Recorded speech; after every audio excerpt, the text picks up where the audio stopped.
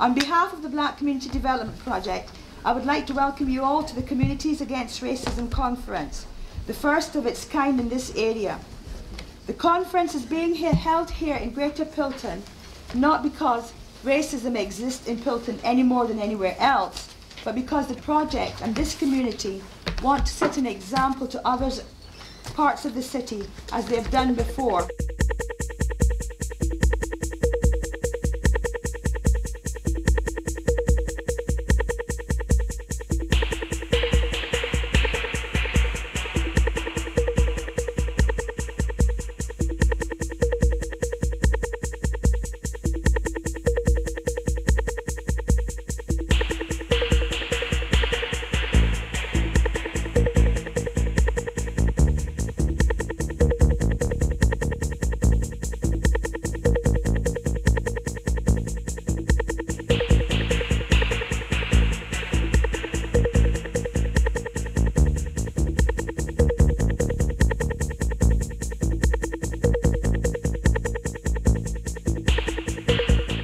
The BDCP is an excellent example of how well an organisation will work if it is set up and managed locally, as it were, if it is grown in the local ground, as it were, and if it's owned by the local people who themselves set it up and continue to run it. We know in the council that that's the way things work best. This project has developed through the joint action to tackle racism in the area by the Muirhouse Anti-Racism Campaign, they call that MARC, and the Pilton Community Education Team. In the autumn of 1995, the project was awarded a 4-year Urban Aid grant, and so it became an independent body owned by the local people. It enjoys very strong support both from the local white community and also from the black and ethnic minority community in the area. And that, together with the commitment of its own staff, has been its strength. Because what we are trying to do is to create good working relationships between neighbours and fellow citizens, and also to work for fair dues for all. We see ourselves as anti-racist project, not a multicultural project. We make sure that our people empower themselves, and we make sure that they don't miss because of lack of information or because of lack of anything. They are not going to miss that opportunity. We run a successful Open Sunday group and a Black Women's group in the project. That is a Sunday group. It brings all isolated black and ethnic minority in the area to come together and to share their experience and to support each other. There was a fringe meeting at the Conservative Party conference at which Mr Tebbit, who's as unreconstructed as ever, was speaking, and again you may all have heard about it. He was worried about the multicultural nature of British society, worried, and I'm quoting, that different cultures will splinter our society. This is supposed to be an upbeat year, an upbeat time, European Against Racism, 1997. It's new times, we've got a new government, Scottish Parliament, lots of good news around. Even Scotland, England qualified for the World Cup this year. Things are supposed to look good. They've started calling Britain Cool Britannia. Have you heard that one? You know, like, times are good in Britain. And what I want to say is the reality is quite different when you start looking at racism. And in actual fact, these are very difficult times. And 1997 is a particularly difficult year. Article 2 of the European Convention of Human Rights says that everyone has the right to life. That's a fundamental human right. And what the Article 2 does is to say that this shall be protected by law. Refugees are people fleeing persecution.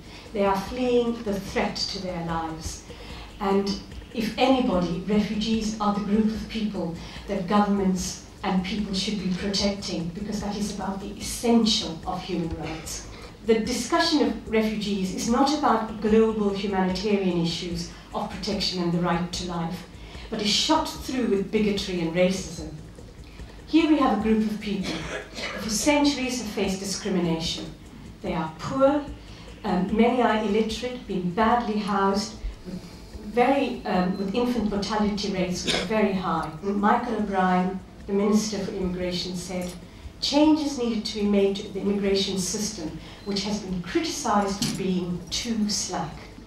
This characterises the United Kingdom response to refugees for the last 15 years. They are represented as a problem, portrayed as being illegal economic migrants likely to abuse the system. Asylum seekers flee human rights violations. They do not come as a choice. They live in a precarious situation, unable to return home, but also unable to find effective protection against being forcibly returned. Imagine you are living in a country where you face the possibility of persecution. What would you do? What would you take? How would you leave your family? What are the choices you have? How do you get the papers that are necessary for you to come here? Over the last few years, you've seen anti-fascism come back again to the fore. There's been some large anti-fascist mobilisations. The BNP have started putting themselves forward in elections and whatever, all of which is fine, but don't forget there was also a decade called the 80s. The first speaker mentioned the fact that going back to like late 70s, you had some really good anti-fascist demonstrations of the type she spoke about. But in the 80s, they all disappeared because fascism was seen to have gone away. But it didn't go away for us. It went away in terms of electorally, but some of us are still getting beaten up on the streets by fascists, so it hadn't gone away. But for us as black people, it's an ongoing issue that we have to be conscious of. We shouldn't separate out. If you look at most anti-fascist mobilisations, they're nearly always white. And I'm saying, particularly as black people, we have to get involved in anti-fascism as well. You've got to work in partnership with anti-fascist campaigns, but what you don't do is let people take up the reins for you. People who see racism as merely a subsidiary of anti-fascism, for me, have got it the wrong way round. So we as black people have to be looking at fascism as part of racism, keeping the two together, and not allowing those that occasionally jump on a fascist bandwagon to then be the vanguard of that struggle.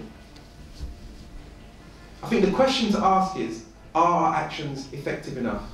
Sometimes we fall into a way of doing things and you don't change, you think, well, this is the way to do things. It's drawn from the 70s, and then sometimes in the 90s, it's not necessarily the same way of doing things. So we also have to look at ourselves and think, how are we operating? Because the bottom line about this society is, it actually oppresses some white people just as much as it oppresses black people.